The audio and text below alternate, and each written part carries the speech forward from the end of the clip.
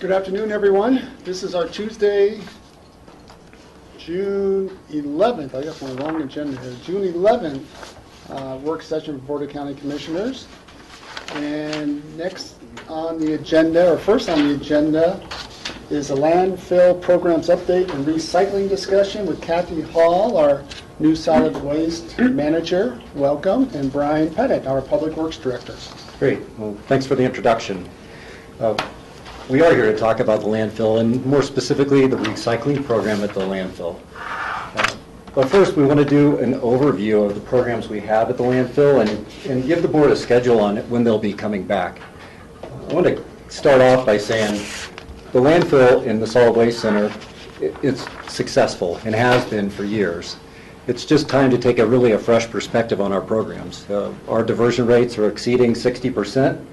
And we have extended landfill life because of the programs we have in place and because of operational changes. Really, Kathy and I are here to talk about the future of the landfill and programs from a resource recovery standpoint. Just to talk a little bit about the programs with regard to, we have a fiber recycling program, which is cardboard and paper. We recycle our commingled products that people typically think about when they think about recycling: aluminum, plastic, and glass. We have an electronics recycling program, household hazardous waste, which is hugely successful, and we are analyzing its operational vitality right now. We recycle latex paint. We've recently had some changes in that program. Green and food waste is really an upcoming program that is growing as we speak, and hopefully we'll be looking at changes there. Aggregate crushing, we crushed over 90,000 tons of product over the last 6 months, and we hope to sell a lot of that this summer. And then finally, we hopefully will be looking at wastewater and having a small treatment facility at the landfill in the future. So I wanted to really give you an overview of those programs because we have a huge diversity of recycling programs at the landfill, and they are successful. So kicking off and moving forward, what we'd like to talk about is a schedule to bring 4 of those programs to the Board of County Commissioners in the future. First and foremost is a wastewater treatment system proposal, which we hope to bring back to you in the fall. And this would hopefully treat up to 1.5 to 2 million gallons of septage that currently has to be shipped a great distance away from the county. But this would take a large capital expense and would impact our operations. So we'll be bringing that to you in the future. Food waste is becoming more and more popular, and we are composting this as today and in the future, but there's a new way we could do business, and we'd like to bring that back as well. Household hazardous waste is largely used by our residents here, and I think is in need of a little bit of a facelift, and so that program will be brought back to the board. Finally, and probably most importantly, our landfill contract with Heartland is going to expire in the next couple of years, and we would like to bring that back to the Board of County Commissioners to determine the next steps once that contract expires. But really, the focus of today is our recycling program. It's a place where we could see the most bang for the buck, and is one of our biggest expenditures at the landfill. So with that, I'll kick it to Kathy, and she can go through our current program and what our alternatives are. Okay. So as I first started, that was one of the biggest initiatives that was brought to me. Kind of looking at the recycling program, looking at the cost of the recycling program, and just kind of finding alternatives. Do we leave it as is? Do we put fees in place? Do we put some more burden on the haulers to take care of the recycling? So currently right now, as Brian mentioned, we recycle fiber, which is the cardboard, newspaper, office paper, magazines, and some various other papers. We also do commingle, which is your number 1 through 7 plastics, glass bottles, metal containers. The fiber program, we generally make money on or break even. We bale it on site at the landfill, and then we work with our broker or hauler, which is Waste Management, and they send it to markets, and depending on the market conditions, very volatile at times, we get paid for that. The commingle, on the other hand, we collect at the landfill. We also collect it at Aspen, Rio Grande, Basalt, and then we do a bi-monthly collection at Redstone. And then we also collect it at the landfill. People can drop off at the landfill. We take that in, we pay a hauler to ship it to Eagle, the Eagle County Materials Recovery Facility, and that's all at a cost. We receive no revenue from that. And on the graph, you can see we did an analysis of the costs. You can see the tons that we've taken in since 2006, I believe, through last year, 2012. You'll see it has been a decline, and I will discuss the reasons for that later and the amounts that we're getting. The bottom graph, in 2010, we did start collecting a $25 per ton disposal or drop-off fee for the major haulers to deliver the materials to the landfill. And then again, 2010, there was a sharp decline. About the time 2010 rolled around, Waste Management opened a single-stream materials recovery facility in Grand Junction. So they stopped bringing their materials to us, and they haul directly there. MRI still brings some materials to us, as well as the small haulers. Intermountain completely avoids us and takes all their material to Denver at Alpine Recycling. So that can kind of give you a reason why there was such a decline. So as you were looking at some of our, we're suffering significant losses in our commingle program. Last year it was around $350,000 that it cost us to recycle the materials. As again, commingle we receive no revenue from, and we have to pay to haul it to Eagle, where they sell it. So we need to evaluate the program. Since 1991, we put a hauler ordinance in place, the county did, and it's remained relatively unchanged for over 2 decades. We've gone by the system of convenience center drop-offs, drop-off at the landfill, and then hauling it to a materials recovery facility. So, looking at those significant losses, is there a way to do it better? We're going to open it up to the board. How do they want to proceed? Leave it the same? Institute fees, put more burden on the haulers to haul directly to the materials recovery facility. So we're just going to, reason for this is to open up that discussion. Okay. Rob? I think the first question I have is Brian, through what you were talking about, you kept on measuring this program is really successful. How do we measure success? I mean, because that could be a lot of different things. I mean, you said the electronics or you called it something different, was very successful. Is it successful because it's funding the other programs? Or is it successful because we're keeping it out of the landfill? Is it successful because we're saving the environment? Is it successful because we're finding a way to recycle some of the materials? I don't know what success means as you're talking about this, and it really relates to what you're talking about. How do we revamp this to be more successful? Well, how do we define success? Is it bottom line? I'm a business owner, so for me, my business bottom line is success, but there are other measures of success specifically in this for what we want to accomplish. And I think this kicks off where we want to go, which is really to determine the vision of what this board would see as defining success in the future for recycling. Because what I am, defining as success is 2 decades old of basically diverting waste from our waste stream and saving landfill life. That's what past boards have defined as success. That was their vision. So from that standpoint, we are successful. I think where our discussion needs to go to a higher level is determining what's going to be successful in the future and what's that vision look like so that we can know whether we're meeting the needs of this board and our program to determine whether it's successful or not. We're successful based on a historic mode of operation. And I guess the way I would tackle this issue is come up with, because there's several measures of success, and you can't just say we're only looking at one, but you come up with the 5 measures of success and you weigh them on priorities and this and that.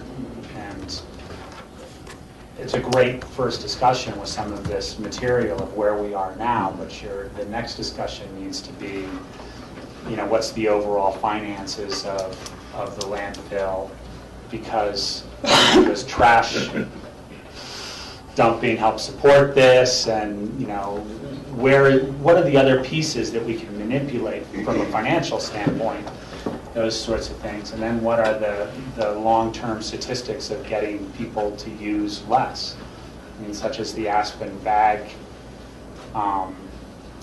ban, things like that. Are there other things that we can do from a policy setting point of view as a government to lower the use of the landfill?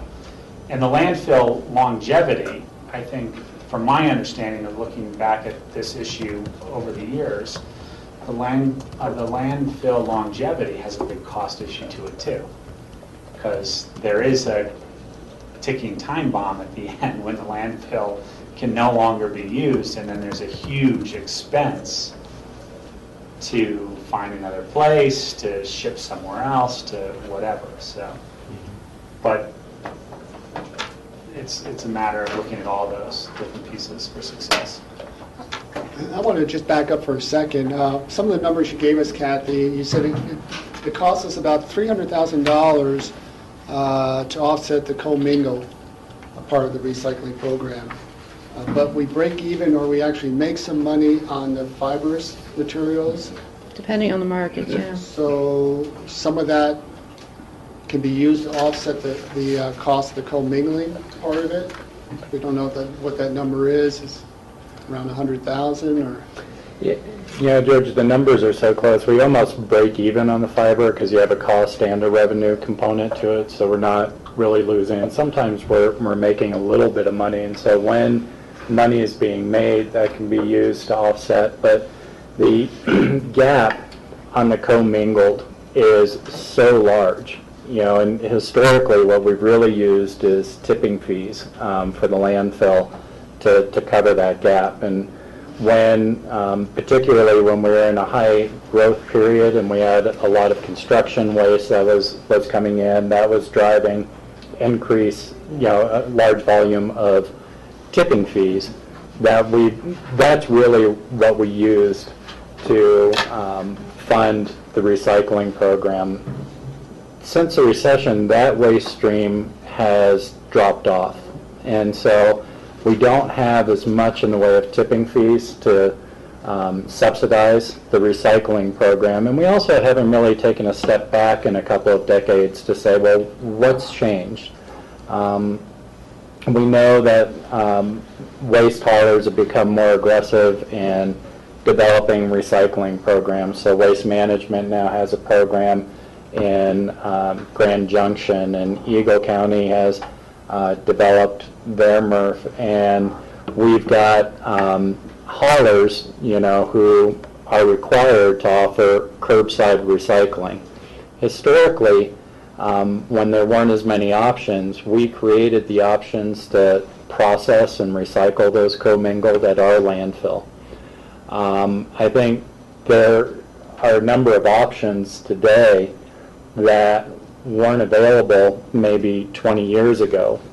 For example, to use either, to maybe have haulers, require that they offer curbside recycling, and then they have facilities which are outside the county that they could bring these streams to and process with greater economies of scale than maybe what we're doing now, which would probably, the costs are going to have to go somewhere. So, that would probably be a fee issue on the consumer side, but it would also reduce or eliminate the subsidy that we would have to provide for this waste stream at the landfill. And so today we weren't necessarily trying to get a specific direction, but I think, Rob, to your point, it was to open up the discussion and get an idea of what the board's vision might be and what we should do more work on to bring back to you. The commingled waste is the area where we have the greatest gap between costs and revenues, and it is an area that, from a financial perspective is not sustainable in the long run. It's the first thing we know we need to fix in one form or another.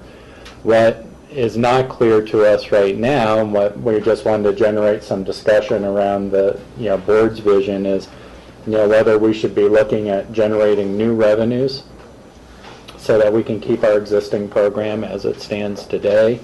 Should we be looking at alternative ways that the service could be provided in the community? For example, having just requiring curbside recycling and maybe reducing the size or eliminating even a lot of our commingle program at the landfill. Are there other options that maybe we haven't considered that we should, that the board would like to know more about? So it's really just to open up that discussion today. Yeah, thank you. I just want to follow up on some other points. With those options in terms of recycling, I think we all believe that it's something that we want to try to continue, whether we do it as a county or whether we have the collectors do it. But have we also, when we look at ideas in terms of generating additional funds for this, have we looked at partnership with some of our other municipalities and counties? So, for example, BOCC has a recycling center there, and actually that recycling center not only sits within the municipality of BOCC, but within Eagle County, and I suspect that probably more than half of the users are Eagle County or BOCC residents, and I don't believe they contribute at all, even though eventually those commingled products end up at the Eagle MRF. Redstone's not quite as big an example, but I understand that Marble residents utilize that, so is Gunnison County willing to come to the table, help out, to allow those programs to continue as they are, or even the city of Aspen with the Rio Grande? So are there opportunities or are there interest from the municipalities and counties to continue the current system? Or if not, then that tells us that perhaps we do need to look at a different direction. In the other counties or the regional area hasn't really reached out. Other areas of the country have done that. They've developed an authority in which, specific, if one county has a landfill and that's used, and if one county has the MRF, that's used. But, we haven't really gotten anywhere close to that here. I guess I'll address a little bit of what you're asking. The city of Aspen's gone to a curbside program, and they've seen increases in their commingled rates because of that program. The town of BOCC is really struggling with some of the contamination at their site. It's just a trash dump for a lot of people. And what John was alluding to a little bit is the level of redundancy. And actually in BOCC there are 2 drop-off sites for recycling. One's owned by Waste Management, I believe, and then one's run by us. And so residents there have other opportunities for recycling rather than the county bringing that burden of handling those commingled products by itself. And so what I've heard and seen from BOCC and Aspen specifically is really to reevaluate our drop-off program and look at curbside is to elevate the amount of recyclables and also do away with the unsightliness of the drop-off centers and that management problem. All right. Rachel? I guess overall, this is a good document for opening the dialogue, but for me, it's very incomplete for actually giving more definitive direction. And I think that, we really need to see written down so we can analyze them and think about them ourselves, these industry trends with our various haulers. Who are the haulers? Where they're kind of taking it to now? What has the industry trends been? And what's, to the extent possible, it's driving those trends. And I think it would be good to actually have a little bit of a measure from the city of what has the result of their hauler ordinance been, both in terms of customer satisfaction, what really was the cost increases. I was part of the city council that passed that, and it was, you got a certain number of scare stories about how it was going to double or triple rates, and Other people were like, actually, it's going to reduce my rate because now I'm recycling. But it's essentially that when you contract for service, it's not an option. You can pay extra for recycling. This is your price. And if you separate out and have your recycling in this pile and your waste in this pile, you may end up with a lower bill because they're not doing as many pickups or the size of the container and things like that. But again, we need to kind of have, what does the city think its own results from that have been? And again, from a city side, there was an important component of having the Rio Grande recycling facility because a certain number of the businesses really like to recycle themselves, their cardboard products or things like that, and literally wouldn't even have the storage in the alleys for some of those products in the meantime. So, how all this meshes together, to me, is part of weaving the appropriate solution. And so that would then include either a memo or, to the extent needed as executive session, what are our powers as a home rule county of what we can put in those hauler regulations. I don't know, and I don't want to hazard a guess. But if the city, it was clear as a home rule city, they could require that there would be recyclable pickup at the same time as trash pickup from anyone who wanted to have a franchise or operate within the city. And so, I have no idea what other great options are out there, and what it takes to redo those is a lot of outreach and a lot of discussion. But that is something we need to make a decision. I really agree with what Rob had said in terms of identifying our 5 goals or 10 goals, whatever they are, and clearly, life of the landfill is one of those. Sustaining the community environmental ethic and supporting that is another. Something we really heard heavily from those kitchen roundtables, or at least the ones I was part of, that people loved it, those programs. And then, for me, it's just the way I think about things, but it's some scenario building. If you pick this path, haulers have to do this, it will mean that the waste flow will go in these directions to these places. Or if you pick this scenario, it will require this municipal participation, and we expect this outcome. But some kind of let's walk through the blocks to say, if we go here, what do we really think the outcome will be, so we can match that outcome with the goals. And so, again, under some scenarios, there might be a reduction in the materials coming to us. How will that comport with a reduction in our costs and our service costs? So we need, that's what I need to go forward to make a decision. And then I think I've raised it at other meetings, but again, I'm not even sure, do we have the authority to pass a bottle deposit ordinance?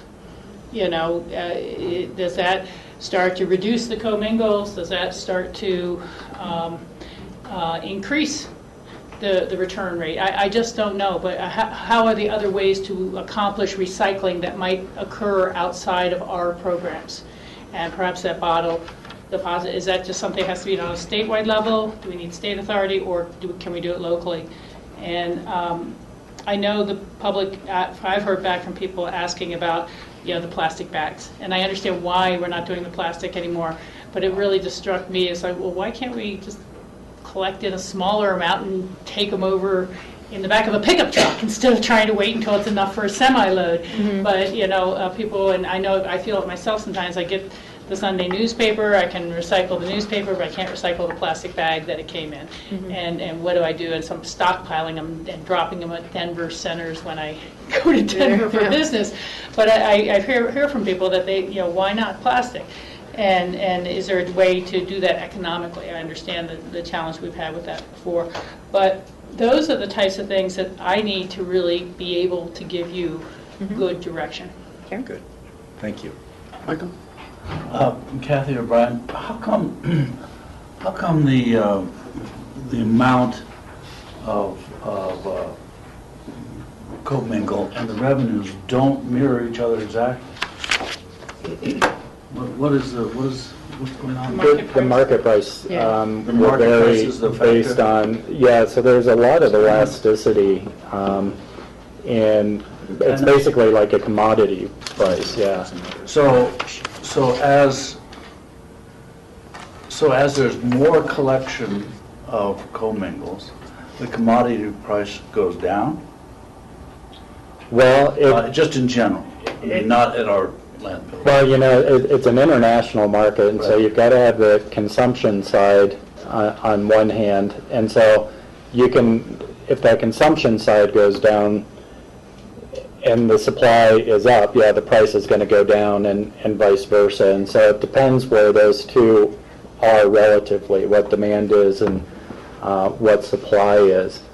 And so, So then the question is, do we stockpile it and wait for the market? I mean, instead of just reacting as a stream, do we stockpile it and wait till the commodity prices start to go up? I guess, if I could, yeah, and I think what John's referring to is really the fiber market, that's what we're talking about. And we have done that in the past. It's hard to maintain those bales at the landfill. We don't have enclosed facility to maintain them, so they get wet, they get contaminated, and we lose revenue there as well. Yeah, but I'm talking about the commingle. Well, the commingle, just so we're clear, commingle is a loser altogether. We make no revenue on that. The revenue that's talked about there is just a tipping fee that we instituted a couple years ago. So that really is going to be static based on the amount of material that's coming to the landfill. So then the goal would be to reduce commingle entirely, right? The stream to the landfill. That's what we're talking about, isn't it? well, Financial's the goal. yeah, Well, if financial's the goal, you're exactly right, Michael, that if we were to collect more commingled waste, we would just lose more money. And the inverse is true too, the less we collect. And so from a financial perspective, it's a little bit of a quandary. Now, when you have greater economies of scale, presumably somebody is able to make money at this at some level, at some tipping point. And that's why you see some of the big players in this business, like Waste Management and such. Certainly, we're not at that level. It doesn't appear that Eagle County is at that level because we're not really receiving anything. We're just paying the processing and shipping costs and putting it there with the idea that it's being recycled and being diverted from. So when we arrive at Eagle with our commingle, we've had an expenditure of the transport. They actually charge us a processing fee? No, they're not charging us, but we've done work by that time to get it loaded up and get it shipped, and yeah, we've invested time and resources. So they accept it for free? They accept it for free, yeah. And then they sell it to the markets. Part of our challenge is geographically, where we sit and we're isolated. We've got to ship what are, relatively speaking, fairly limited volumes over long distances. And so financially, it's a challenge. So the other solution would be to try and find, is there another revenue source, and we could work it that way. And so part of the philosophical Another question. revenue source apart from the commingle. So a revenue source that we charge more for electronics or waste tipping or whatever. That's what you're talking about? That could be an option, or do we have fees specifically for commingled, or do we have a tax that supports these kind of programs, which would put our enterprise status into some jeopardy from an accounting perspective. But there's all these options we can put together. Philosophically, if we kind of have an idea what direction you guys are more comfortable with from a philosophical perspective, it helps us narrow the number of scenarios and such to put together. Well, wouldn't the one of the directions be to reduce cost? I mean, isn't that seems to me that's a goal we could accept, right? So then the question is, how do we do that? We were, when we were looking at our master plan for the landfill a couple of years ago, part of that discussion was to look at including a MRF. And obviously at this point, it probably doesn't make sense to do that because during that same time, we knew that Eagle County was gearing up on the MRF. So I'm just curious, since Eagle County is not charging us, and they're able to sell those, that product, do we know if that's a sustainable program for them at this point, or are they being subsidized by the county or the taxpayers? I would guess, I met with them a couple months ago. The feeling I got from them, what they sell and they receive from their commodity markets is enough to make them break even. It keeps their operations going, but they're certainly not making money, if much money at all, so. And so they must be looking at trying to expand their reach in terms of bringing more materials in, to get into that economies of scale. So where would that come from? Because they're, in a sense, they're sort of isolated as well, you know, in between Junction and Denver, between two large markets, or Salt Lake. Yeah, and they're losing. I mean, Waste Management used to bring their material there, and then they opened their Grand Junction facility, so Waste Management pulled out. Vail Honeywagon, which is their largest recycler, that brings materials to them, wants to go single stream, but Eagle County is refusing to go single stream recycling. So they're threatening to go to Denver. And The good news is that it's not that we have too few options. To a certain degree, it's almost like we have too many, and it's finding a way to make that sustainable and understand, you know, part of the discussion for you guys as we work through this, and this is probably going to take several work sessions for us to work through after this introduction, but is how important is it for you to maintain control of that stream of commingled from the time it's collected here till when it's dispensed at a MRF? That'll be one key question, you know, because one option is to, you know, if you require like the curbside recycling, which is one option that you have, you don't have as much control over, you know, that stream, but you've also put the onus then on the haulers to identify an appropriate MRF and to try and find those economies of scales with market as an incentive.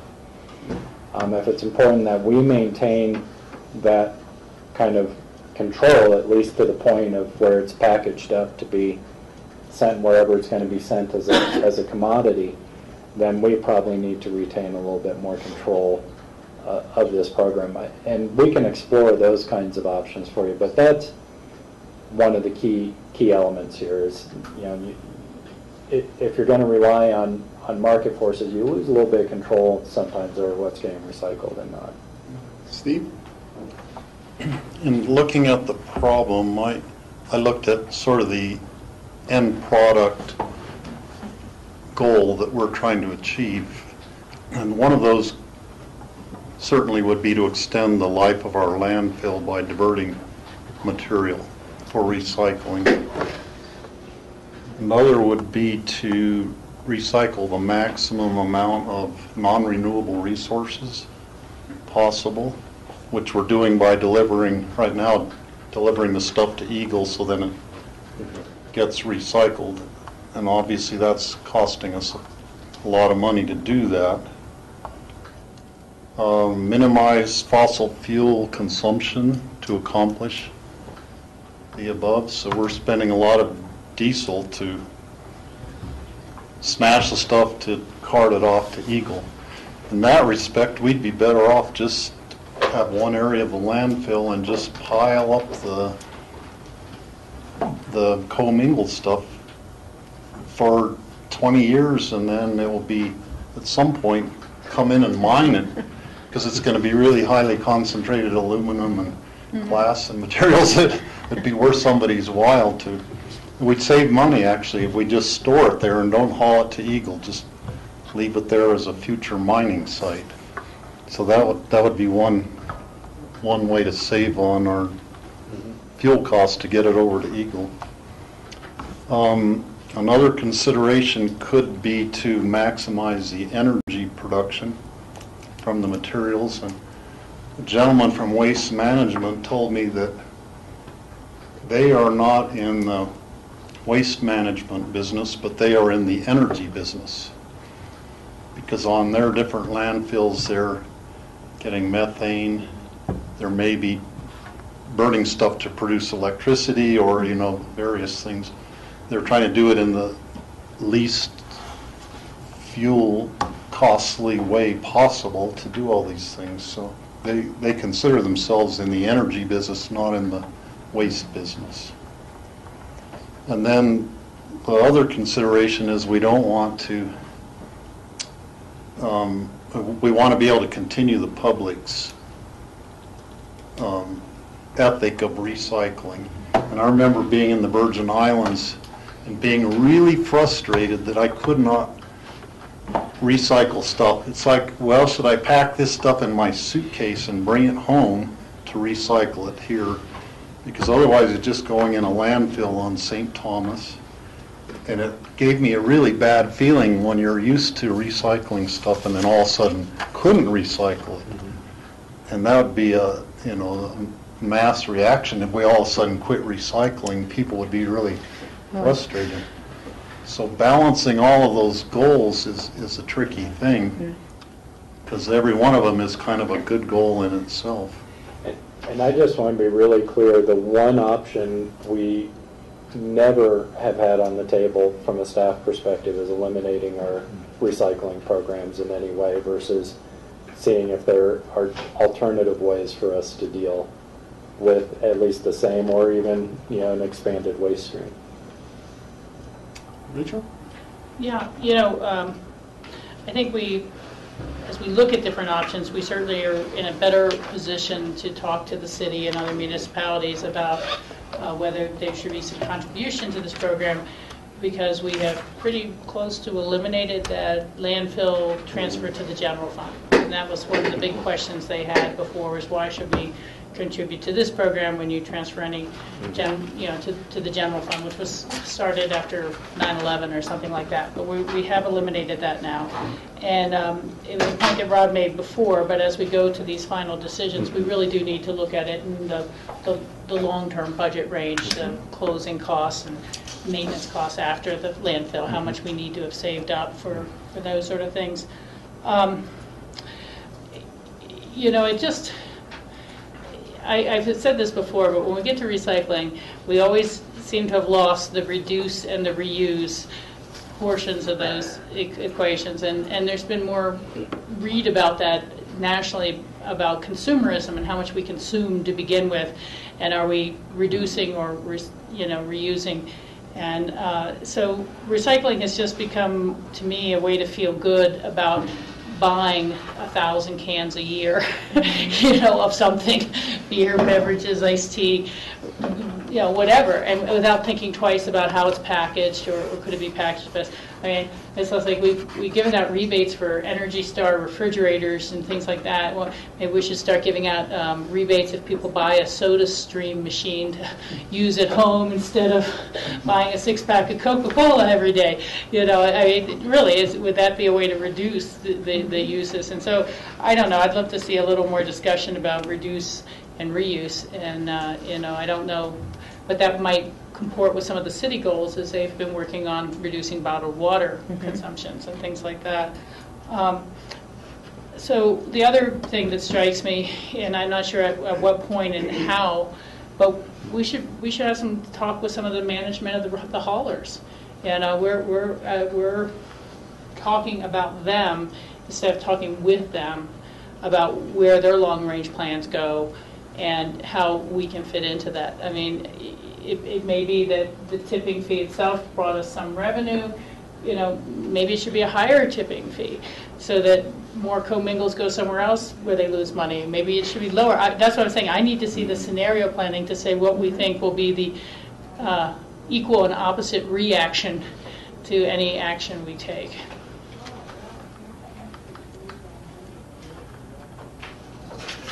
Well, for me, the status quo is not acceptable. The benefits we're getting from recycling, the greening of that, is a positive, but on the other side is the expenditures, the greening of those dollars that it's costing us to run that program. So I think this is a good start. I think you've got some ideas to help pursue this and push this conversation to the next level.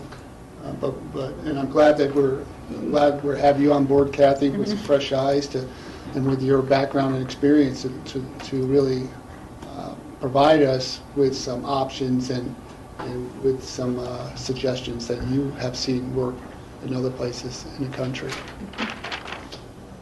Rachel? I'm sorry, one last thing. You know, when we talk about our goals, I think Steve has listed some good ones, but, you know, and we may not have that discussion today, maybe after we get to the other options, but, you know, we need to decide, is our goal that we get this program to a zero subsidy? Or is it a $125,000 subsidy, or is it $175,000? Is there an acceptable level of subsidy that's necessary to have a strong recycling, or is it a zero number? I mean, we don't have a target, so we don't have a goal. That's a good question. Mm-hmm. It may, yeah, and you do have 20 minutes here. I don't know, you know, if the board has some ideas about, you know, general goal statements or what success would look like for you in a commingled recycling program. It'd be good to have some general ideas so that we can build some scenarios and try and put some real numbers and data around those types of values that you want to see maintained. Yeah, I wonder if, following up on Rachel's comments, if you looked at curbside pickup and knowing that those vendors would probably pass on some of those costs to the consumers, rather than subsidizing at the landfill, if there's a possibility of some sort of rebate program for Pickens County residents that may come into some level of subsidy, but it also addresses some other issues in terms of extending the life of the landfill and some of these other areas. I saw hands up. Michael, Steve? So, so what to do with this commingle is really the question, right? That's the money. Can you crush and shred the commingled stuff and use it as a cover at the landfill? It is, but you take away the recycling.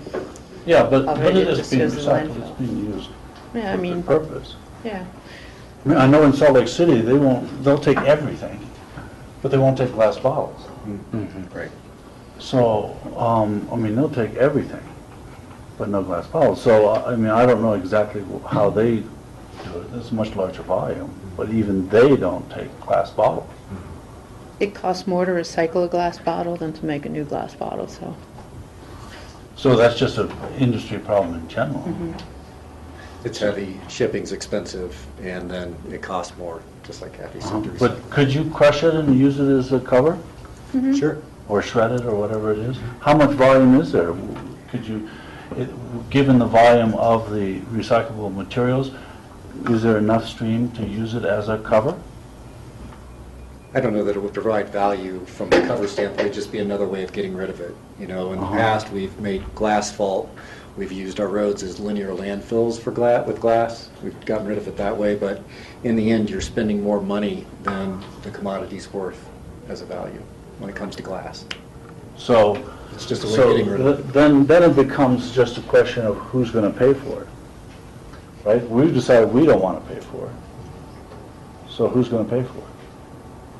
I mean, right? That's the question. So then the question goes out to the public, well, you're paying $500,000 now, and we could, for $500,000 or $350,000 a year, we could be doing something else for you. Absolutely. We could probably pave Bob Throm's road for that, right? Boy, I'd have to see where that fit in the priority. Yeah. The TV cameras aren't rolling. Yeah. No, you know, there's Can we use that glass product to do that? Exactly. Yeah.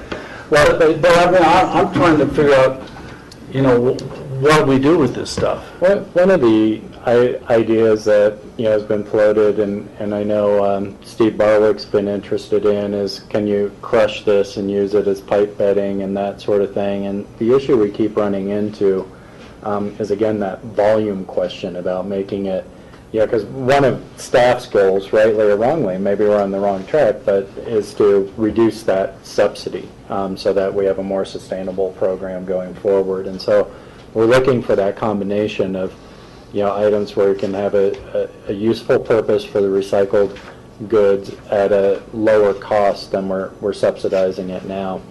And we keep running into volume. The discussion we haven't had, I guess, that, we could follow up on is, what if we talk to Eagle about how they're dispensing of it, and if we were to create some markets for, some of our public works or pipe bedding or that sort of thing, whether they could produce enough volume and do it economically, and maybe then they pay for the shipping on our stuff. I don't know, but we can look into some of those options. It's volume that's the problem, I think. Is that a fair? It's a fair. For the reuse volume. The lack of volume is the problem? Is that what you're saying? The lack of volume, in other words, we have $500,000 worth Lack of stuff, volume but- and lack of market, marketability, yeah. Because I don't know that we could consume that much bedding material and Right. such, yeah. Steve? If we could separate the commingled stuff, would it be worthwhile if we had bales of aluminum for us to take that to market and make money from that, for instance? And I could see to reduce the volume, if we could have the little machine with the puffer on it that blows the aluminum off and picks Magnets, up the iron stuff, and we could crush all the glass and just use it for cover material. We could burn all the plastic stuff in a incinerator and generate, make it a steam turbine kind of a thing. That would reduce our volume tremendously and produce some benefit. And then the aluminum is probably the one most non-renewable resource of the lot of them. Just keep that in bundles until we had a semi-load and then take it to the market in Denver or something. That would be one option if we had an easy way that we could separate the commingled stuff. You have to build sorting lines, and we essentially be creating our own MRF Yeah. at the landfill.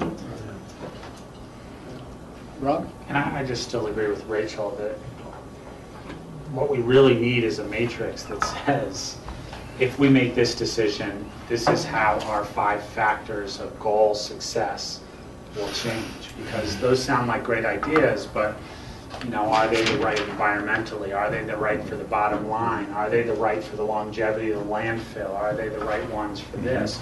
And which ones, from a policy decision, do we weigh heavier than others in terms of the measures of success? And it's great to kind of think of solutions. And then another one is how it changes public usage, behaviors. Because you make a change on telling the public that they have to do this or spend this or do that, behaviors are going to change, and that's a big aspect to it too, as a measure of success. Until we see at least an idea of these things, it's really hard to kind of come up with ideas. They're great ideas, but we have to measure what we think is successful and then how different things change those measures of success. I was in those meetings a lot. I don't know if you remember when the city spoke a lot from the restaurant standpoint, and one of the big things I spoke about, which I don't think ever happened, was to have an analysis several years later of whether or not our cost went up. Because I had been recycling for years at that point, but a lot of other restaurants weren't. Yeah. And the way the other restaurants were going to make money was to lower the amount of pickups in their dumpster, because they were going to be pulling that out.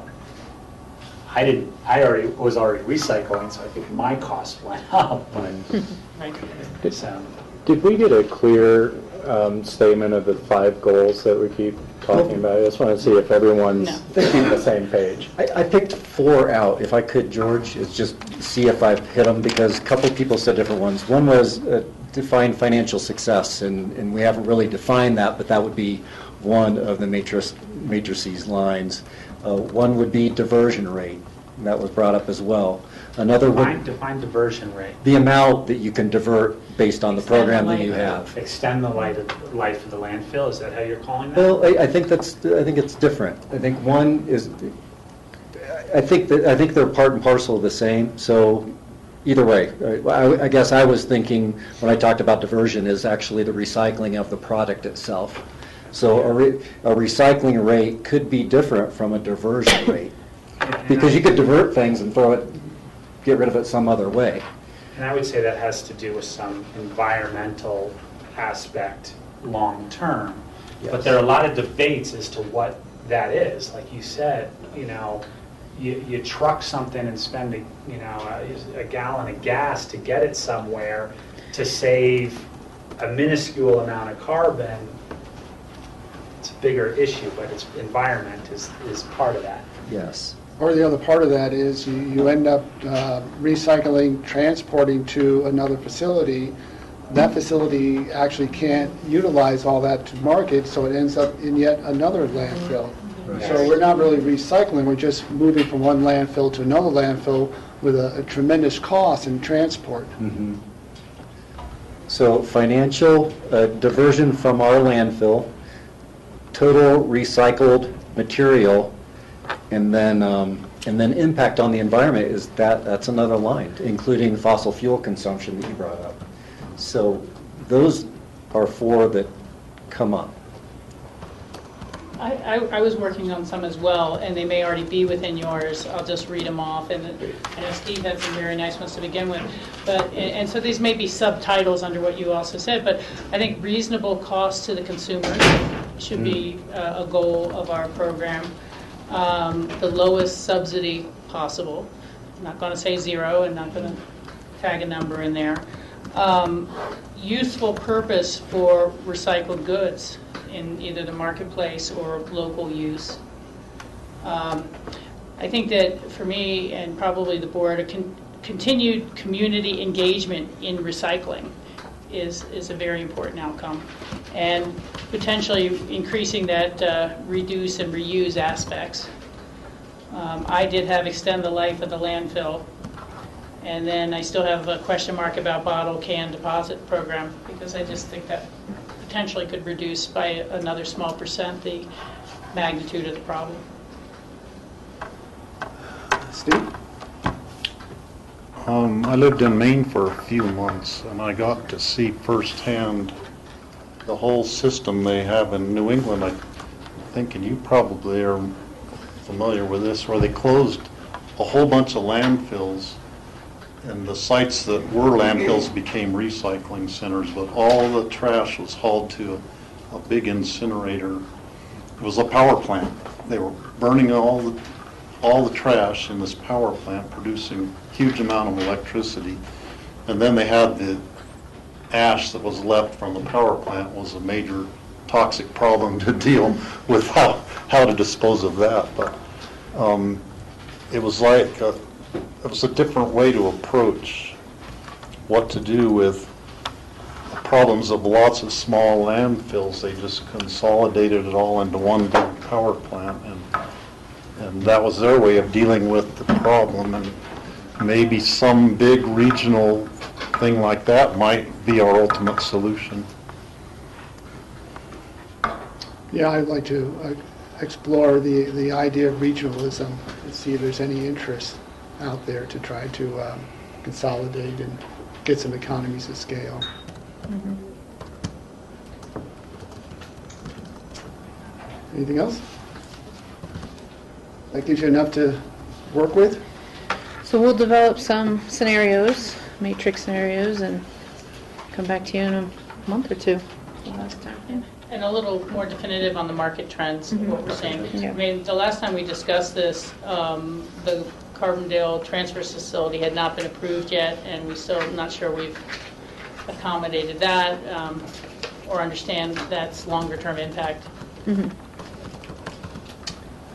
Okay, with that, Thank you. Thank you very much.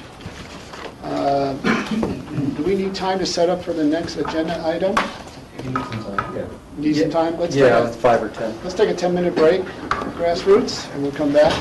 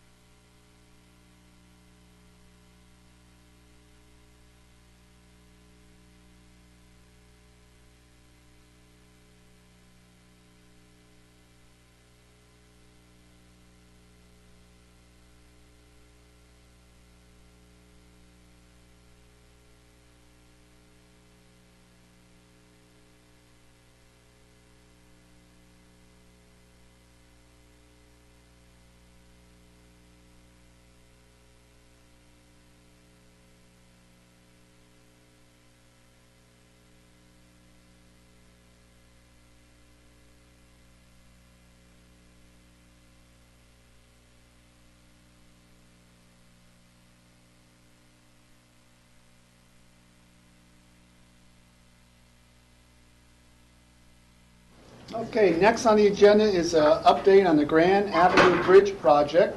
And again, we have Brian Pettit here, and Tom Newland, and Joe Elson from CDOT. That's right. Yeah, Welcome. I'll just make a quick introduction. I've been part of a leadership team for the Grand Avenue Bridge Replacement Project for about the last year and a half. And it's gotten to a critical point where it was important to update the Board of County Commissioners on where it is, some of the design decisions that have been made, and the next steps on where that project's going. A lot of residents in Glenwood have been waiting for this bridge to be replaced for a lifetime. So this is an important project not only for them, but also for the Roaring Fork Valley as it is the primary conduit for commuters and commercial traffic tourists to come to Aspen. So that's why we're here today. Again, I'm here with Joe Elson from CDOT and Tom Newland, who's with the team running the project. Thanks, Brian. Did you want to kick things off, Joe? Yeah, I'll kick it off, and we've got about 24 slides we'll roll through and be able to take questions and answers. And so if we can go to the first one. So today what we're going to cover is a little bit of the history, as part of the FASTER legislation and our Colorado Bridge Enterprise.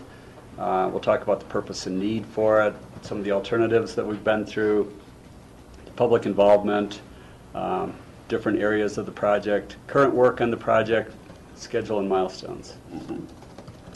So it's going to have a birthday. It's going to be 60 years old this year. It was built in '53 as a 2-lane bridge, and it had shoulders and sidewalks on each side. Back in the late 60s, it was converted over to a 4-lane, and they took those sidewalks off and they cantilevered the pedestrian movement onto the east side or upstream side of it. And it's rated as a functionally obsolete bridge, which makes it a poor rating, and there's about 150 like bridges out there. Some of the issues with it, those lanes are about 9 foot 4.5 inches wide. I followed a semi over, and it just basically it had just been recently restriped, and it just took up all of the pavement right between the stripes. Anyone who's driven over it's quite familiar with that.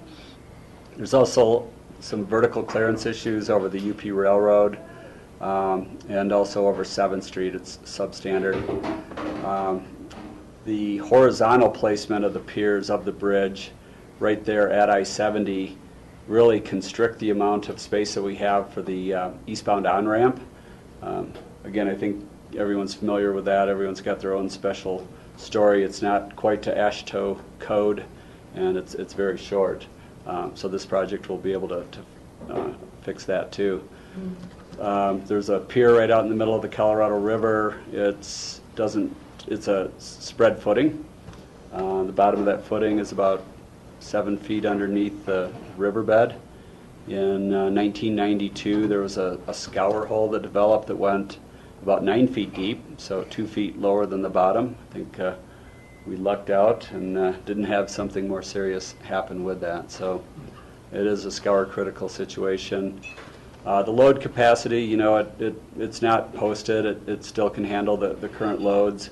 It's just that we've only got about half of the strength of what a new bridge would have. So it's got some issues there. And also being 60 years old, there's some fatigue issues.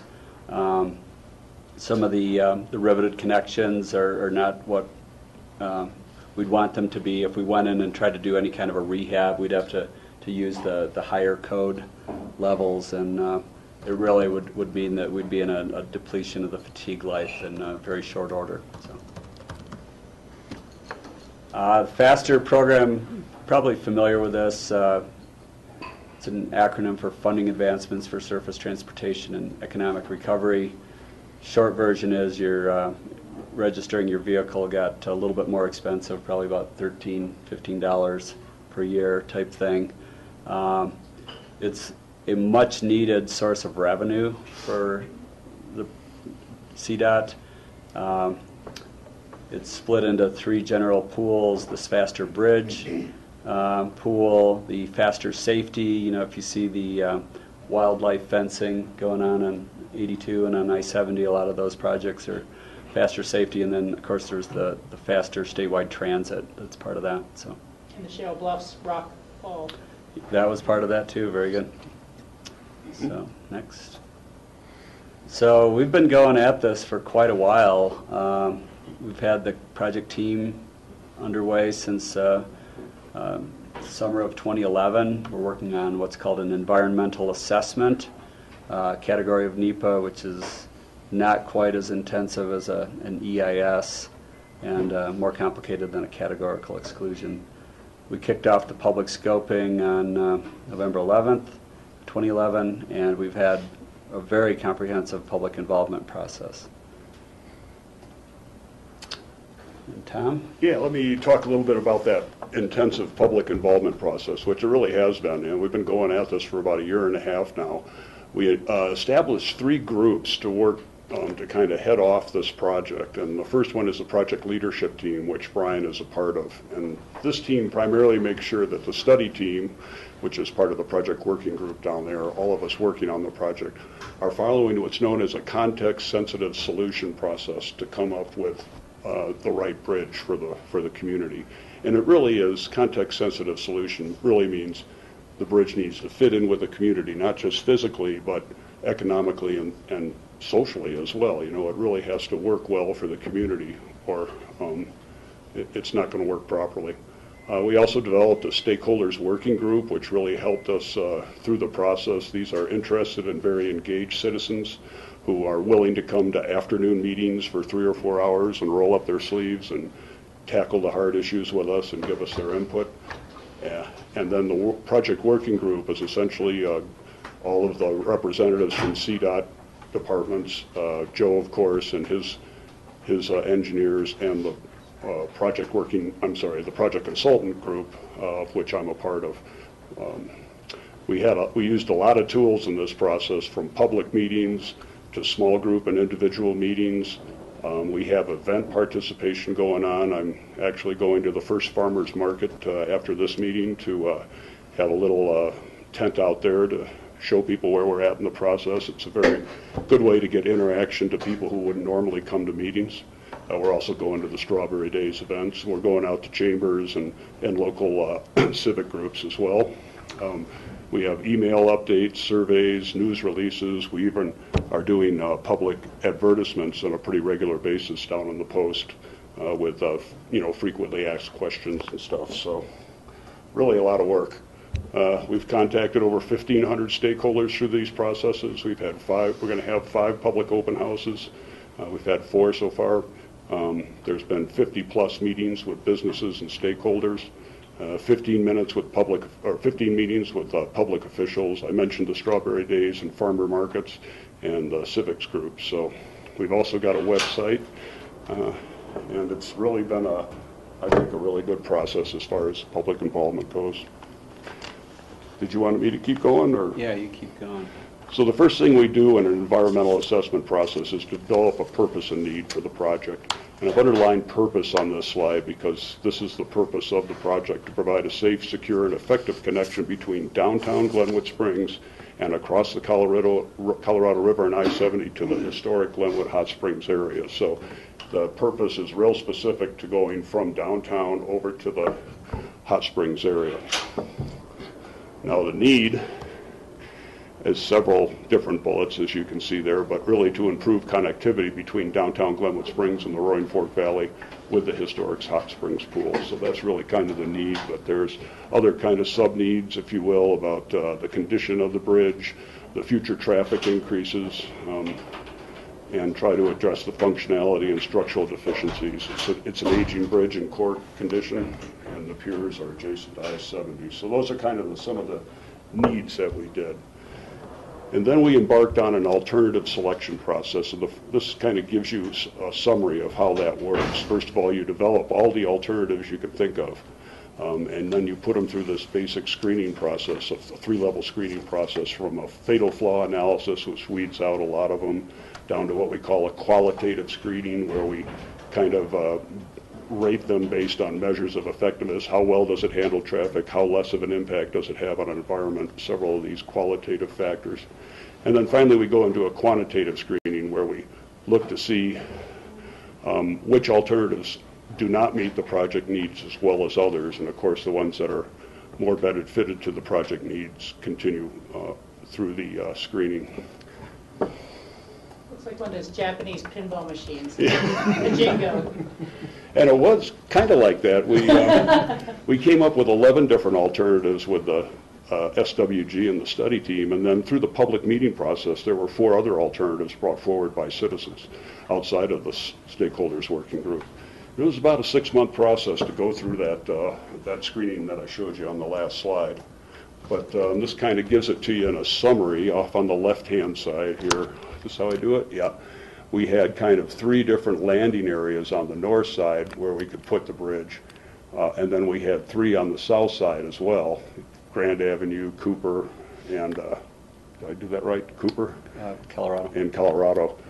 And then we also looked at a lot of different one-way couplet ideas as well, too, where you could have one come in on one street and go out on the other. So there were about 11 that way. And after going through that screening process, we came up with what's known as Alternative 3E as the recommended preferred alternative. And that leaves downtown Glenwood Springs on Grand Avenue, curves over the highway at the river and the Glenwood Hot Springs pool, and makes more or less a direct connection to I-70, as opposed to what you do now, coming down to the Colorado, or to the Hot Springs, and then taking a left over to Laurel and 6th. This was selected for a variety of reasons. It helped with traffic congestion. It also had the ability to kind of free up this area of Glenwood Springs for possible redevelopment as a more pedestrian-friendly area. And that direct connection to I-70 also got rid of, what do we call that? Confusion junction? Oh, malfunction junction. Malfunction junction there at the Village Inn. So there was a lot of good reasons why we selected this alternative as the build alternative to move forward into the environmental assessment. Yes, Rachel? Thank you. I'm a little confused because when I think of going over the current bridge, I look to the right and I see the Hot Springs pool. Yep. And so, That's right over here. right, so it's not really going over the Hot Springs pool. No, I'm the sorry, new Hot line. Springs parking lot. Excuse me, I'm sorry. It's over the parking lot now, and then it lands right where the Shell station is, so there will be a taking of that Shell station as part of this project. We'll have to go. And is that green spot in the middle just kind of open space land? Well, yeah, we just kind of painted it green to illustrate that it's an area for possibly an entrance opportunity for Glenwood Springs. But yeah, it's a rather open area. And things are changing a little bit on this alternative, particularly with that intersection, which we'll show you in a minute. In fact, I'll show it to you right now. Wow. So we looked at that intersection. Let me go back. The intersection with the light right here at the corner of Village Inn. And we selected that one for a couple of reasons, but we took it out to the public and showed it to them, and they were real concerned about they thought it was going to be a confusing intersection, especially for visitors to Glenwood Springs. And they asked us to go take a look at it again and see if we can come up with something that would be more functional and easier for the user. And we came up with one with a roundabout here at this intersection as opposed to the light, which makes it easier not only to navigate, but also for pedestrians as well, who can get around and up to the north side here. There's a lot of pedestrian use in the 6th Avenue corridor, so we really need to pay attention to that. And you'll also notice, too, that we have an underpass for pedestrians as well to get around that intersection and get over to the 6th Street area. So that's kind of what we're doing here on the current work, and Joe can kind of continue here. Yeah. Next slide, please. Mm-hmm. So some of the things we're really starting to focus on now is, what should these bridges look like? The vehicular bridge, we've got about 8 or 9 types of bridges right now. They're all following our CSS, context sensitive solution process for the I-70 mountain corridor, which puts us into having a box structure, kind of like on the Maroon Creek Bridge, and not having like plate structures. We've got a contractor on board, a construction manager general contractor, or CMGC. It's a best value procurement. It's kind of a two-phase thing where we get them on our design team to talk about constructability and risk and pricing, and they start giving us pricing, and if we can reach agreement, we'll have them build the project. But it's been just great for getting input. We've had one session with them about the different types, and we've got different span configurations right now, and just getting input back from them on what's the riskier one, what looks like it's going to be potentially more cost, just to help us with a structure selection process. We've also got a ped bridge. When we started on this project, we really didn't know that we were going to be looking at a new pedestrian bridge down there. That the city built the one that's there back in 1985, and it's a great bridge. There's a lot of really positive things about it. It is a bit narrow, and it also there are level of service indicators that you can put those ped bridges through to just see how it is for handling traffic. We've done counts out there. Probably one of the biggest things about it was the utilities. There's a lot of utilities on the existing bridge. We need to be able to, when it's time to switch traffic over, we're going to do it in a accelerated bridge construction type of a process. So we need to have those utilities moved. They weren't able to go on the existing bridge for a variety of reasons. Also, you see like this truss element that's shown. There's a truss element like that on the existing bridge over by I-70, and I talked earlier about that on-ramp and the need to make those improvements. That truss element would be in that envelope, so that's kind of a non-starter there. So we're getting a lot of great interest on what type of a nice ped bridge to put in. So the things we're looking at now is to try to, and I'll have some slides on different ideas that we have. Also, how to get the American with Disabilities Act, or ADA, part down. Like right now, from the existing bridge, it comes down along Grand. Since we're making the vehicular bridge about 16 feet wider, we did some story polling where we came out, and that was a fun day. Put polls with, here's different places where the bridge could be, both horizontally and vertically, and we definitely got some feedback that we don't need to, make it as narrow as you can and as low as you can. So we've moved towards, there's going to have to be some other way, either an elevator. We're still talking to the city about that, or there could be some kind of a ramp that comes here and maybe zigzags back and forth like a scissors type movement there. So next.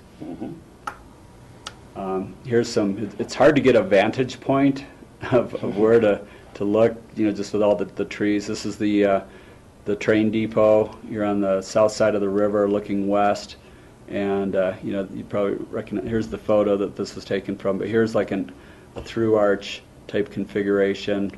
We had about 14 different types. Next one, please. Here's a couple more. Here's what we call the asymmetrical cable stay. Here's one with like a vertically cable stayed bridge.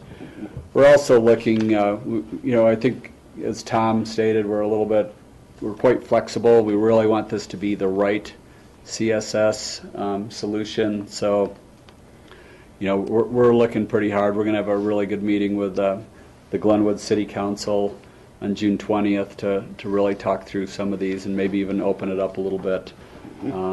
These are some images that were done by a consultant for the Glenwood Springs DDA, the Downtown Development Authority. Jim Leggett of Studio Insight is the artist here. So actually, that's not right. This one's by our study team. The last one that we had was by Jim Leggett. But we're just going to be able to really apply some of the nice finishes, artistically, to help kind of move that process and try to converge on the right solution. Next. So again, we're looking at some of the aesthetics, what kind of span lengths. These are plate girders. We won't have that. Or what kind of lighting treatments? Are they constant depth, or are they haunched like the Maroon Creek Bridge?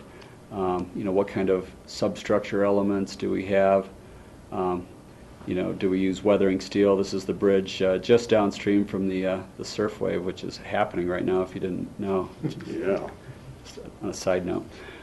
Next. This is the view of the current bridge. It's kind of dark under there. Pigeons really seem to enjoy it. This is the back wall or abutment face of this bridge. With our new design, we're glomming onto things that we heard from way back at the initial scoping meeting, was to try to open up that area. And we're going to move that back wall about 70 feet to the south. And it's going to raise up. As you can see, this isn't quite standard. We're going to have to come up to get over the railroad and 7th Street. We're going to go with a little bit thinner structure through here and be able to, the bridge will end up being about 3 feet higher, but we'll be able to, make that area a little bit bigger. That alleyway that's kind of mid-block, you'll be able to kind of sight through that and walk through that, if that kind of helps you with that. So should be a big improvement for the city.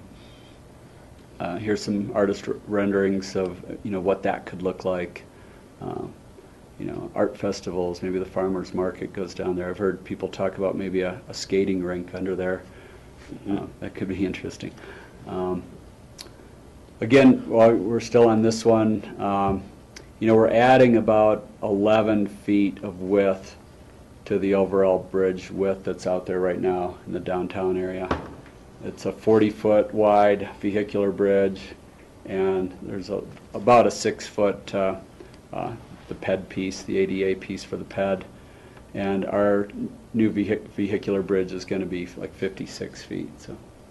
Is it going to still be 4 lanes and just wider lanes? That's correct. It'll be 4 lanes. There'll be 12-foot lanes when you're out over the river, and then we start transitioning down to 11-foot lanes. That's what most of Grand Avenue is. Through town is 11-foot lanes until you get out to kind of where it does that jog out there. South Glen Avenue starts. So, next one. Yeah, so the next slide is kind of a similar one to this, except kind of a different look. And these are the kind of things we're going to the public with right now to see which one's better from an aesthetic point of view. Which you can see this one has the piers underneath. They're a little bit slimmer. They're not sticking like on the outside of this one. But also, I don't know, it's just those kinds of aesthetic calls that we really need to question the community about to make sure we do it right. And back up one, Sure. Another thing that's probably of the most concern to people up in this end of the valley is a lot of this is going to be done, with maybe a simple lane closure or not much interference, but then we're going to get to a point where, this bridge is right where the old one is. So, again, back to this stakeholder working group. That group originally started as a visioning session with key downtown stakeholders and others that didn't want to, just be disbanded. They're like, hey, how can we stay involved? So we started the stakeholder working group. But we asked them, would you rather have us, stage the demo over a long period of time where you're, we'll take half the lanes away and do it that way, or would you rather we just really plan it and have like a short, say under 2-month closure? And they're like, let's just plan that, the shorter full closure, plan it for a shoulder season, spring or fall. And again, we still don't know which one of those it's going to be because there's constraints at every turn on this project. You've got the Colorado River, you've got the Hot Springs Pool, you've got the Leadville Limestone Aquifer that feeds the Hot Springs Pool. We've got trout restrictions spring and fall. There's just everywhere you look. But again, that's why we really want to have the right contractor. And we had a lot of interest. It was very hard to get down to the one that we picked. Their name is Granite, in joint venture with R.L. Wadsworth, and they're kind of stationed out of Salt Lake City. They're very adept at these accelerated bridge construction. They'll replace an entire interchange. And, first it was, 36 hours, then 24, then 18, and, it's like the president of one of their companies said, we're product of our own success. They just keep screwing them down harder on the, less time. But these are things, like just these columns, they're already looking at how can they do this, what's that right balance of accelerated bridge construction, because, right now the existing bridge is here. Could they be building this while traffic's still running here, so that it's just that one less thing to do, so. Joe, what's the difference between an accelerated process, 2 months, versus a longer process that would not have as much traffic impacts? It's probably, it would probably be about, from a time standpoint, probably at least several months, probably 6 to 8 months. It depends. There's different ways of doing it. Right now we're planning on doing some improvements to the Midland Avenue just to the west. The city street gets a lot of commuter traffic as it is. Just doing some improvements over there to be able to take the traffic. It's going to be 82 traffic for, we're pretty set on it being no more than 2 months. We like to under-promise and over-deliver, and we need to find out more before we can get too wild with our estimates. So during that one total closure period, everyone will be shunted to the Target Bridge? I mean, the bridge down by... Yeah, that bridge at West Glenwood. We're already talking with RAFTA quite a bit to try to figure out. We have to take probably about 20 to 25% of the traffic off. So through a variety of methods, get them on transit, which, RAFTA would be thrilled to get some new customers that really see how nice those vehicles are, and maybe they stay. Again, it'll be during a shoulder period. Maybe there's more biking. The new pedestrian bridge, we've committed that we will have that ped bridge in, and that will be a way for people to get across, maybe some creative parking where people can come in and maybe they have a vehicle or a bike on the other side, things like that. So. Or a RAFTA bus.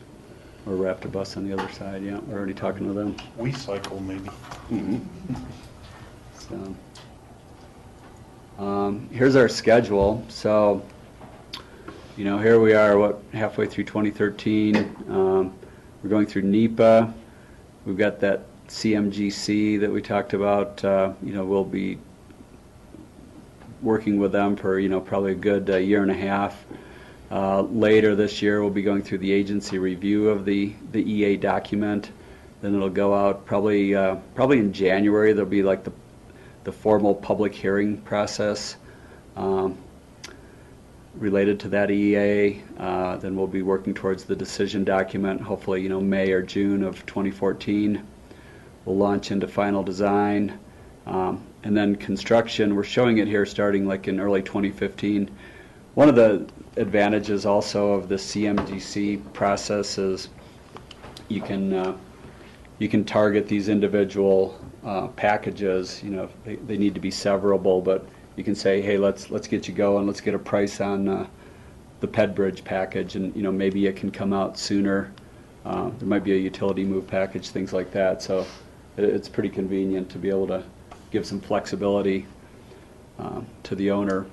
One other pitch. This is my third CMGC project, and I just think it's a fabulous. It's part of the Federal Highways Administration Every Day Counts. They'd done some research. It's like an average of 16 years from the start of, hey, here's an idea for a project, to the ribbon cutting, and just looking at different ways. And it's I think takes on the advantages of design build, and really keeps a lot of the control with the owner, which we like. We have both the designer and the contractor at the same table, and not just putting together some kind of a book that we give to a consultant led by a contractor team that has to, read everything and make sure that they understand everything, and hopefully we didn't miss something, and have them go out and build the project. This way we're able to be at the table and identify risk and really make sure that the right entity has the risk. So. And there's a nice picture from back in the old days of, Yep, that's the 1893 Grand Avenue Bridge that was first constructed and replaced by the one that we're replacing now. so any other questions? So Joe,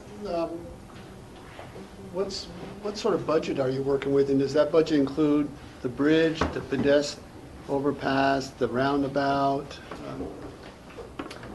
Right now, we think it's in the like $55 million range. For all those components? Yeah. Again, as we, you know, we've still got several bridge types, so some are more expensive than others, so, but we feel like that's generally in the ballpark for what we know right now, so. And that's all comes out faster funds, the entire amount? Right. No federal funds? That's a good question. Some of the money that we're using on the environmental assessment and the design is bond-backed, so they went out with, they put some faster money up, and they're paying it back with, it's federalized, so federal bridge replacement or BR funds are coming in. There's also, every time, you know, you write your check for your vehicle registration, that goes into a state-funded kitty too, so. It shows the importance of maintaining that vehicle registration fee, where there's a certain group of people who would like to see that go away, and of course you wouldn't be able to do projects like this without those dollars. It would be inconceivable. Yeah, it's a little crazy, you know, I think this is reminding me of coming up to the Picken County Board back in, 2003, talking about the Maroon Creek Bridge, when that sufficiency rating went down to a 9 from a 41, and you know, we didn't even have the money. Thank you for, you know, stepping up and saying, here, why don't you design it, and we were able to, we were just really very lucky, you know, there was that other funding source that came available, that House Bill 1310 money. But we get about $3 million a year to Region 3, which is right now 14 counties on the western slope. We're picking up Summit County in a couple of weeks. And, you know, that's just really not enough money. I mean, you can't do much with $3 million. So. Yeah, Rachel?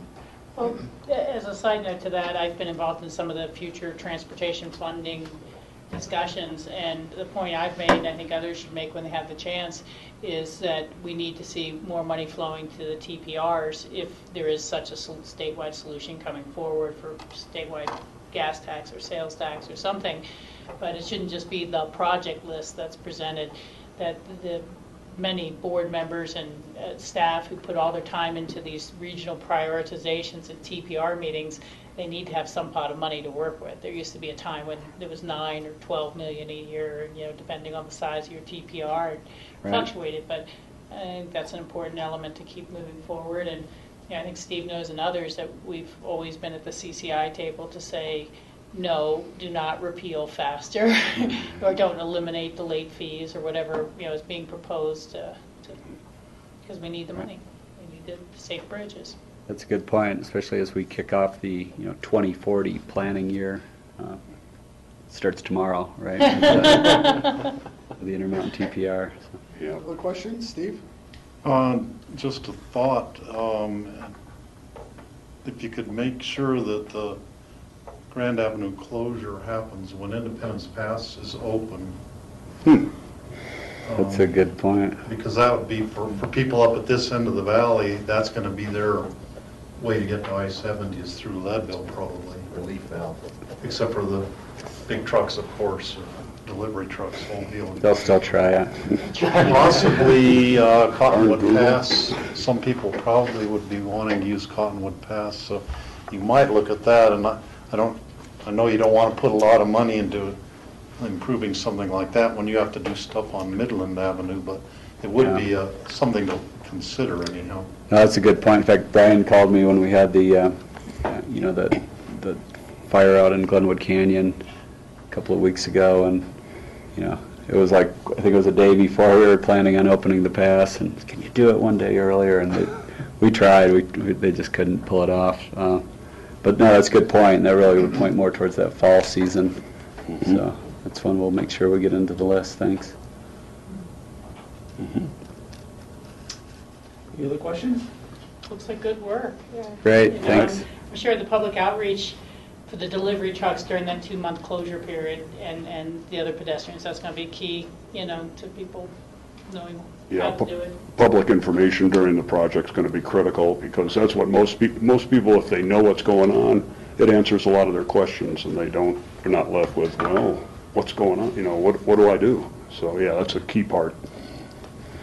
Have you guys done any traffic modeling at this point to know what the choke down's going to be when you have reduced lanes? Because we've got a lot of traffic moving that direction. I assume you're going to have some diverted down off of the West Glenwood exit. Right. And then you'll have some more limited capacity. Has there been any modeling done at this point? Yeah, yes, and that's what, that drove that need to knock about 20 to 25% off, or if we don't, then we get some excessive queuing, but that should allow, you know, we'll flag a lot of things, there'll be some changes to access, you know, maybe some right in, right out only along Midland, those types of things. We haven't fully developed that, but if we can knock that, you know, 25% off, it should get through there in about, you know, 20 minutes, say, from one end to the other. So. And Some sort of priority queuing for the buses? You know, we've used that successfully on other Highway 82 projects, so we're looking at that. Again, you've got to have a free lane to give them, so great. Okay, well, thank you very much for All the right, update thank you, presentation. Commissioners. Thanks. Appreciate it very much. We're a little ahead of schedule. We could take a break or move forward. What does the board like to do? Okay, so then we'll move on to memos of interest. Yeah, let me catch up with you, George. Okay, We just have one memo of interest. I'm pulling up right now. It's a thank you letter, Series of thank you a letters. series of thank you letters for grants received from the Healthy Community Fund.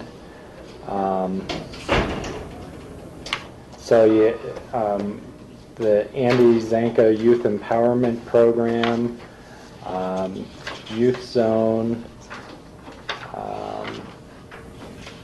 ACES, the Colorado 14ers Initiative, Aspen Valley Foundation, Roaring Fork Family Resource Centers.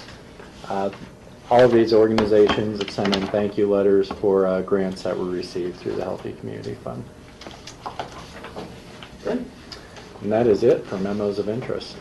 Okay, so let's move on to future agendas. Yeah, so a few items for future agendas. First, we have been trying to set up meetings with our neighboring counties, and Steve, for your benefit, we once a year try and meet with most of our neighboring counties. We have not been meeting with Mesa County historically, but all our other bordering counties that we share a more substantial border with, we try and get together with once a year. Lake County has gotten back to us, and they would like to meet in Twin Lakes on September 3rd at 1 p.m. So we'll put that on the future agendas. Obviously, we're not that far out at this point. Gunnison County hasn't committed to any dates, but they have indicated that they would like to meet on a Tuesday this year. Historically, we've met on a Monday. Right now, there are 3 Tuesdays that would work, and well, 2 Tuesdays that work in the summer, 1 in the fall. One is July 2nd, the other is August 20th, and then we have September 24th that we currently don't have anything on your Tuesday agendas. And we wanted to see if there's a preference on the board's part that we could get back to Gunnison County with. Are we going over there? Are they coming over here? We're still going to work that out. We're thinking about trying to meet in Redstone again, I think. So, but we haven't finalized those details yet. We want to get a date nailed down. Well, I would, in either case, I would shoot for the fall. Be a nice time to travel anywhere If we end up in Redstone, it'd be good for a little business for that community. So September 24th, which would be, what, 3 weeks after our meeting with Lake County. Okay, sounds fine with me. Tentative. Should we work on that? When was the meeting with Gunnison last year? I attended that one in Redstone, but I don't remember what Around month. the same time. Yeah, it was around the same time. I think it might have been late August. I can't remember off the top of my head. Okay. The other item is we have a request to, well, we have a proposal to do a site visit at the Lost Marbles Ranch. We've got a few dates that would work, that would be posted as an executive session. We're looking at Monday, June 17th, after 10 a.m. or the morning of June 19th, which is Wednesday. We're anticipating we'll need about 4 hours for board members that'd be on that. What was that date again? We have June 17th, after 10 a.m. or the morning of June 19th. The 19th, I'll be in Vail for the QQ meeting. Okay. So it doesn't Does work, but June, The 17th. And what do you anticipate the time frame of this? it's going to be about a 4-hour tour is what they're anticipating. Including travel back and forth. Yeah, yeah. Does the 17th work for us to try and schedule in the morning after 10? 17th works better for me. It works. Michael? Sort of provisional. I mean, if I have to, I'll do it. Okay. Well, we'll work with Charlotte to try and work with you guys on the 17th and see how that works. Would the, is the morning better than the afternoon? Or does it matter? I'm open for either. And I'm just curious, refresh my memory where Lost Marble is. I'm drawing a blank. East It's, Silver Creek Road. East House Creek. Morning or afternoon, doesn't matter too much? Yeah, and the 17th, it just has to be after 10, so, And then we're going to have staff there as well from, yes. Yeah, Okay. okay. John, are you talking June, next week? Yeah. Yeah, next Okay. week, yeah. Okay. So just sometime after 10. so we'll have to know pretty soon. Yeah, yeah, we'll work on Maybe by the end that. of the Okay? The only other item, and it's not a specific date, but, you know, it kind of falls within future agendas and open discussion. The state has released the draft rules regarding recreational marijuana. As a county, we have until October 1st to adopt local regulations if that is going to be an allowed use. We are starting to see a number of inquiries related to recreational marijuana facilities. So that's going to be a set of discussions now that we have the rules that we'll be setting up with the board as far as establishing what our regulatory environment is going to be here in Pickens County, similar to what we had to do with medical marijuana in terms of developing an ordinance. So we're going to be working on, the attorney's office is going through those draft rules right now. Based on that review, we'll be putting a schedule together to have time for policy discussions and recommendations, so we can be in a position to have something adopted by October 1st. Rachel? I was going to say, the July 2nd seems pretty wide open as a work session. If it works for some initial conversations about that or presentations or anything our attorneys need to tell us as well. So Okay, see where it goes from there. excellent. Anybody else? You done? I'm done, yep. Future agendas, Brad? I just had a few questions of two things that I didn't see anywhere on future agendas, so I was just curious where they stood from last week and I think the week before. the recycle budget request. Yeah, so we're bringing that back. We had, quite frankly, we just had GR busy on the AABC project, and so we put the recycle budget request off for a week or so. So we'll bring that back. We're also doing the research, the minutes, the materials reflected that we actually had intended to use those impact grant dollars, but the minutes didn't reflect specific direction, so we're digging a little bit more. And the other one was the housing mitigation fee calculation.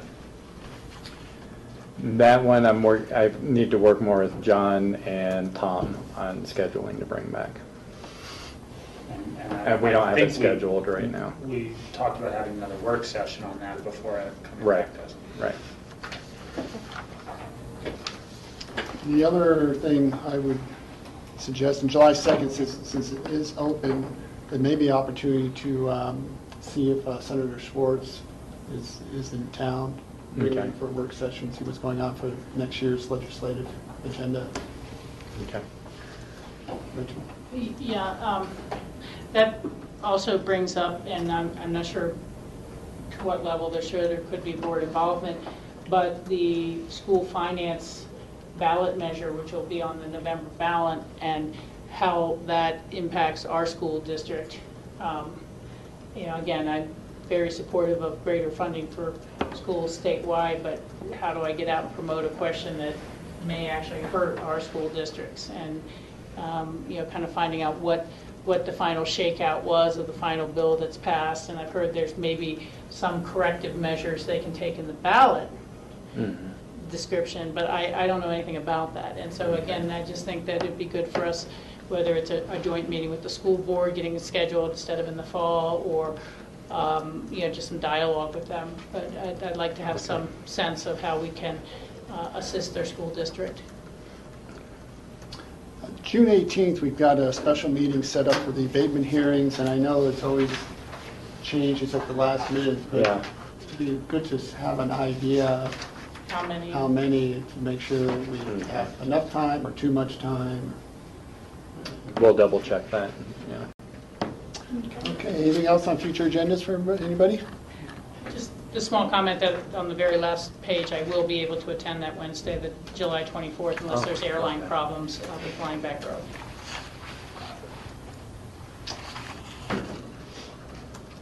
Okay, with that, we can move on to open discussion. My only item was kind of the combined one on the, rules being issued on the recreational marijuana, so. Okay, anybody else have anything for open discussion? Steve? I have a couple of things. One, for me, was a takeaway moment at the State of the River meeting,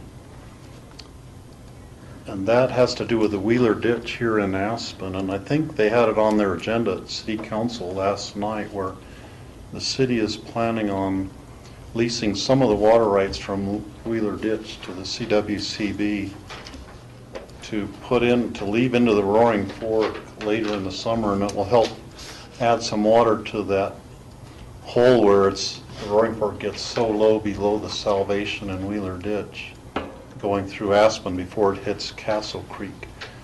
And so that seemed like a really good project, and the city would compensate. They have a plan for compensating for the irrigation of the trees and things, I think using well water, or maybe they can use some Castle Creek water somehow to make up for the loss of some of the Wheeler Ditch water. But I thought that was really a good project that can help the Roaring Fork during later in the summer when it gets so dry. The second item, George and I attended the Frying Pan Caucus meeting last night, and as I think both of us knew going in, their two main concerns are the issue on Miller Creek and also their road situation there. But to me, I think the Miller Creek issue is a matter of, it's a public safety kind of an issue that I think we should all at least remain aware of, if not do something about right now.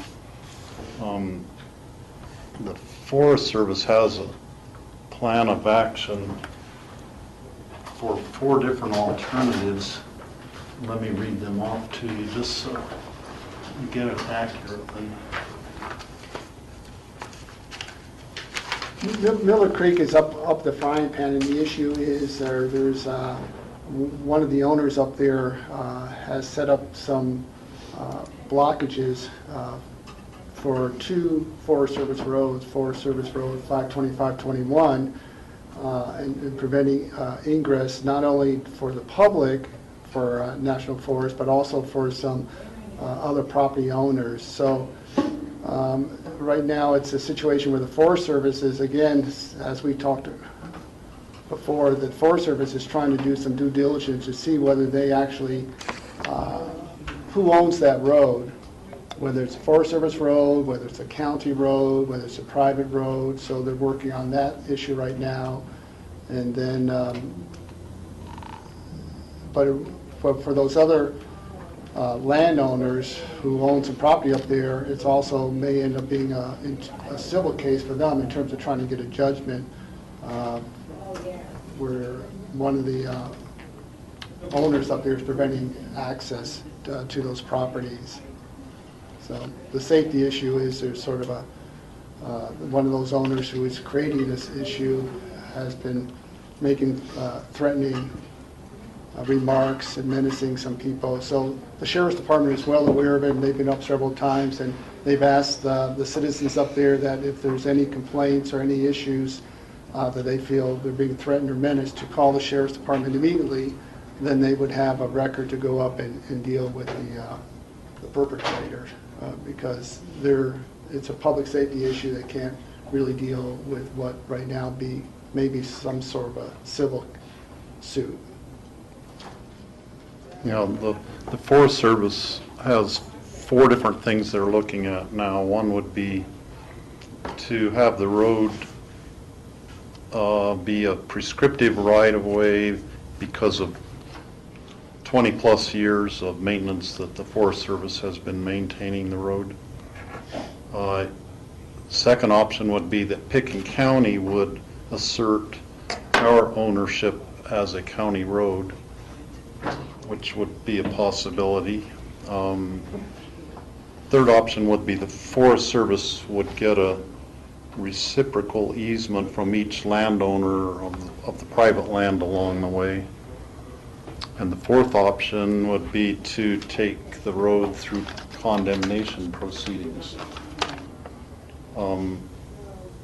And there have actually been shots fired in this thing by the landowner in question up there, and he's also met some people with his gun in hand to block them from using the road. So that's why it really is a public safety concern, and all of the people there from the Thomasville area are really concerned about it, and are hoping that we in the Forest Service can come up with a solution for it.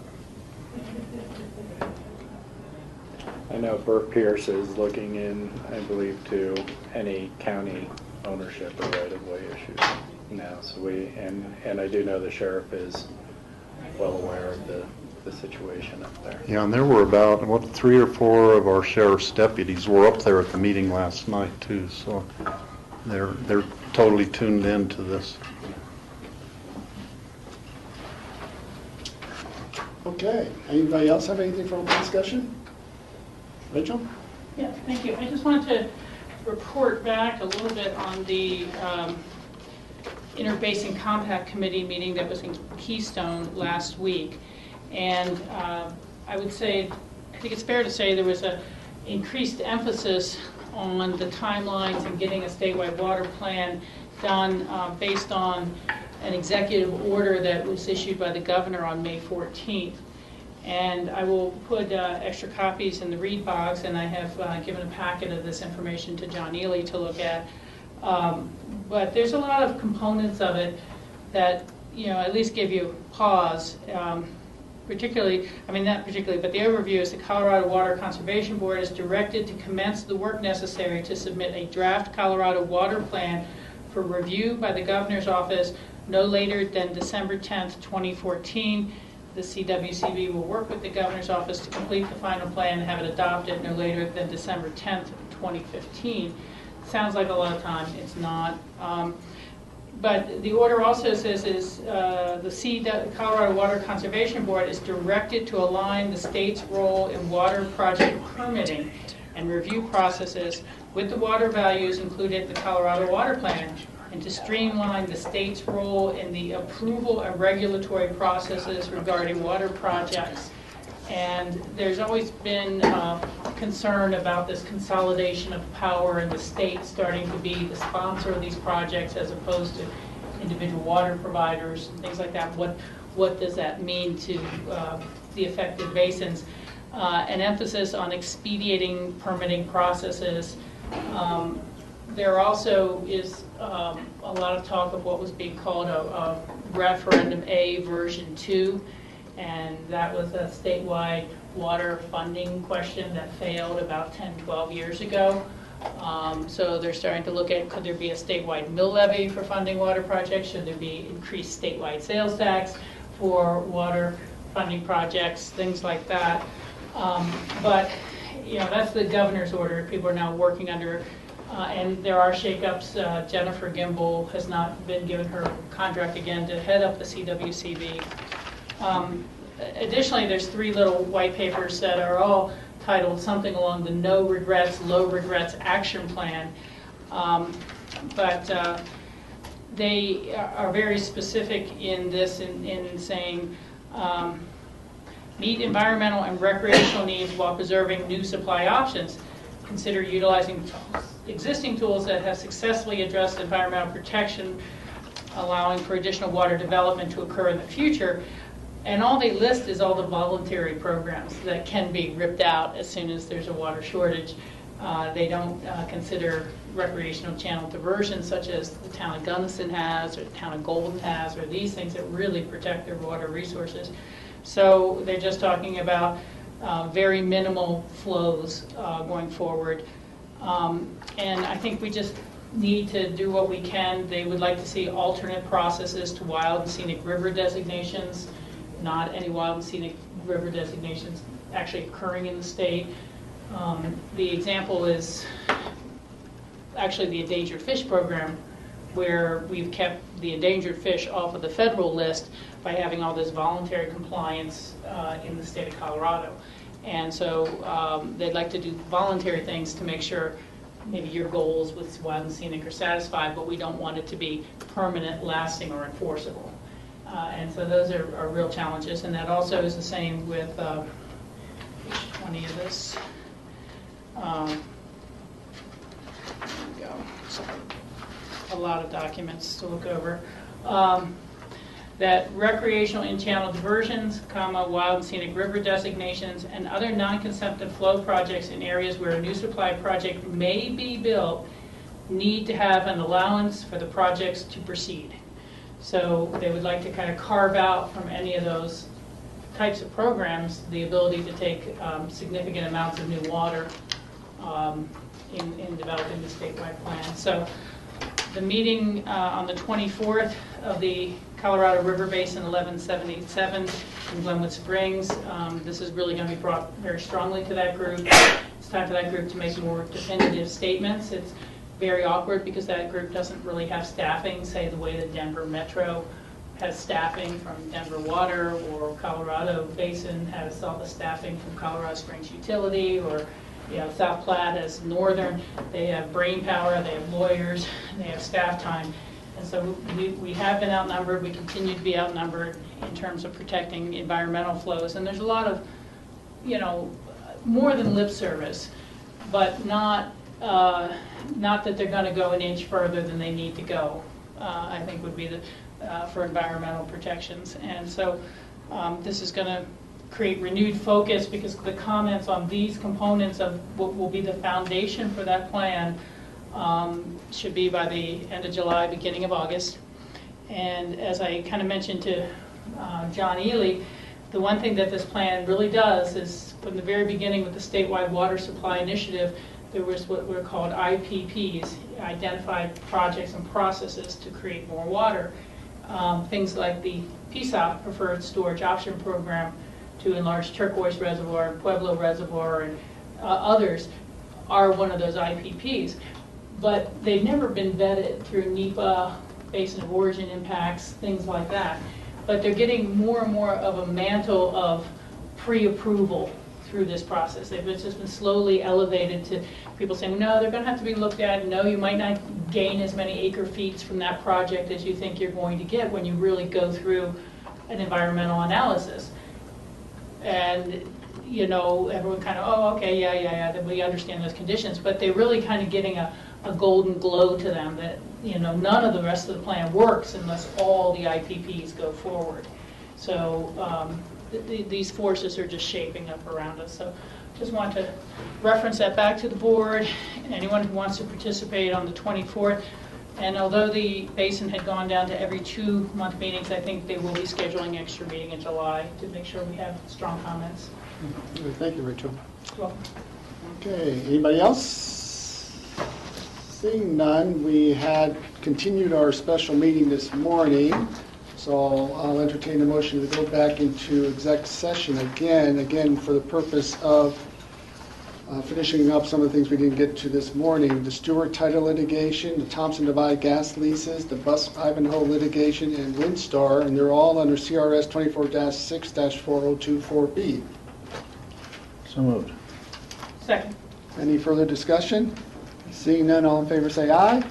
Aye. Thank you. Grassroots, thank you. We'll take about a 10-minute break while Grassroots breaks down. Perfect.